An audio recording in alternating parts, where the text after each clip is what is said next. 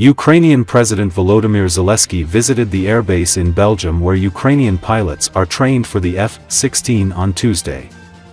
During the visit, Zelenskiy also met Belgian Prime Minister Alexander de Croo where they signed a security pact on military aid to Ukraine, including the provision of 30 F-16 fighter jets by 2028.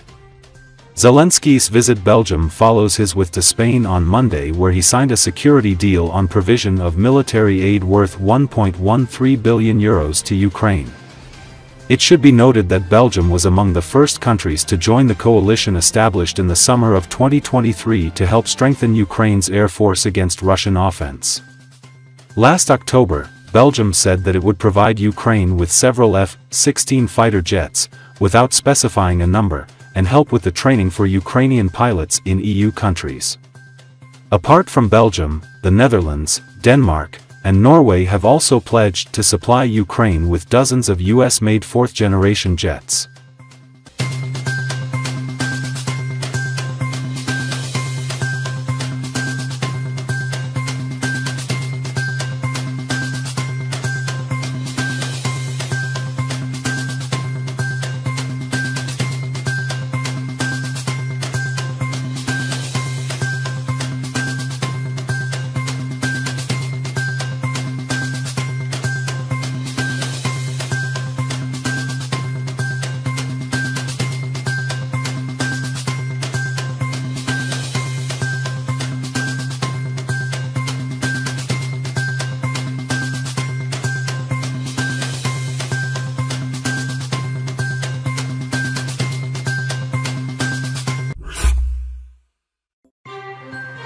Ukrainian President Volodymyr Zelenskiy arrived in Madrid on May 27 where he is expected to sign a bilateral security agreement with Spain. Ukrainian leader said in a statement on Telegram earlier that he will discuss weapons supplies and training for Ukrainian soldiers in talks with Prime Minister Pedro Sanchez. Arriving in Madrid's Barajas airport, Zelenskiy was welcomed by King Felipe. He later met Prime Minister Sanchez ahead of a joint press conference scheduled for later in the afternoon. Under the security deal that is due to be signed between the two countries, Spain will send Ukraine with €1.13 billion worth of weapons. El País newspaper reported on Monday that Madrid will commit to supply Ukraine with a dozen Patriot anti-aircraft missiles and 19 second-hand German-made Leopard 2A4 tanks, as well as other Spanish-made weapons such as anti-drone gear and ammunition. However, the tanks will need to be repaired, the newspaper added, citing unnamed sources close to the deal. The 12 missiles to be handed over to Ukraine do not include full missile defense systems, El País said. During the visit, Zelenskiy will also coordinate steps ahead of a June 15 to 16 summit meeting in Switzerland and meet with parliamentary leaders. Zelenskiy was expected to visit Spain earlier this month but he postponed all his foreign trips following Russian attacks in northeastern Kharkiv region.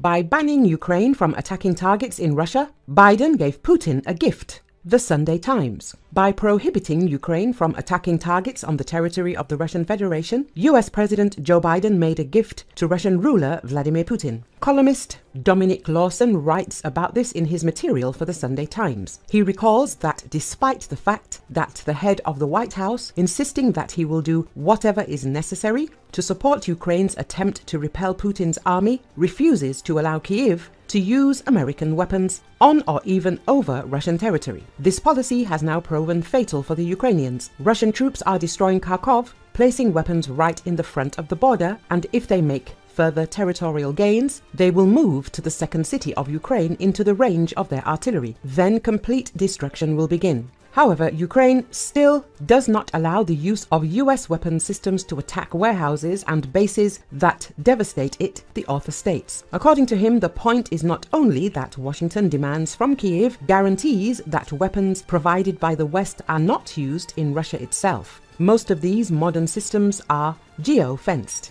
This means that a weapon's GPS can be programmed to prevent it from operating in a specific geographic area, in this case the Russian territory. Denying Ukraine the ability to target the source of the attack on Kharkiv and Ukrainian infrastructure in general defeats even the clear goal of US policy, which is that there should be some kind of negotiated peace agreement between Moscow and Kiev. Because Putin is not only not interested in any settlement that leaves Ukraine fully sovereign, the only thing that would motivate him to negotiate is the thought that he might actually be defeated militarily or at least fail to achieve what he wants through terror and bombing, writes Lawson.